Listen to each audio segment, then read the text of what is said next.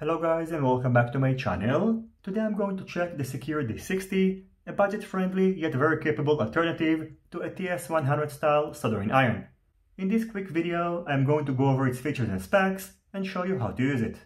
First of all, in terms of packaging, inside the box you can find the main unit of the soldering iron, a single soldering iron tip according to your preference, the user manual, some stickers, a small stand including a sponge, a 1.5mm hex key and screws for securing the soldering iron tip, a USB-C to 5.5 by 2.5mm barrel connector, and a 1 meter long cable where on one end you can find a barrel connector and on the other one an XT60 battery connector.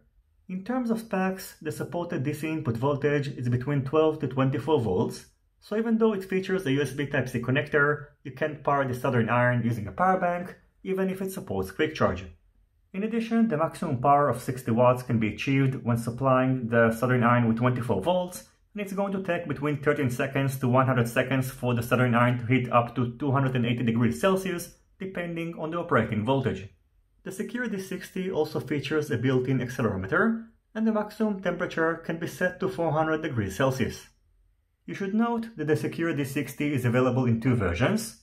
I've got the D60B version, which is the more expensive out of the two, and equipped with a digital tube display, which will enable you to set the temperature between 100 and 400 degrees Celsius in 1 degree increments, and also will enable you to set the sleep timer. The second version is the D60A, which is equipped with 3 LEDs that indicate the temperature, and will only enable you to set the temperature to either 280, 350 or 400 degrees Celsius. Before powering the SEQURE-D60, you need to connect the soldering tip and secure it by pulling the rubber cover and secure the two side hex screws. Now, using the provided cables and connectors, we can power the D60.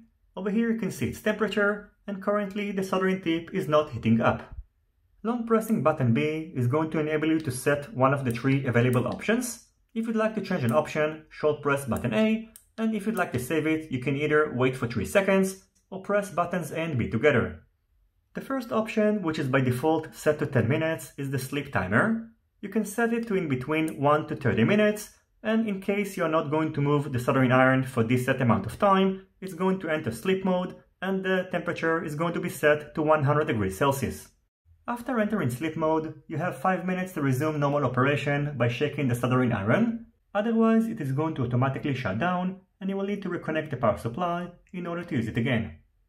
The second option, which is by default set to 0, will enable you to calibrate the temperature of the soldering iron by setting the compensation value between -50 to 50 degrees Celsius. And the last option will enable you to set the temperature of the soldering iron between 100 and 400 degrees Celsius. Finally, long pressing button A will start the heating operation, and in case you would like to stop it, you can either disconnect the power supply or long press together buttons A and B. So overall, after my not very extended period of using the SEQURE-D60B, I can tell you that it offers a decent and budget-friendly solution for on-the-go fixes. However, I wouldn't advise on getting it as your main soldering iron, as according to my experience, after between 5 to 10 minutes the PCB gets hot, and it will require you to turn off the soldering iron and wait in order for it to cool down.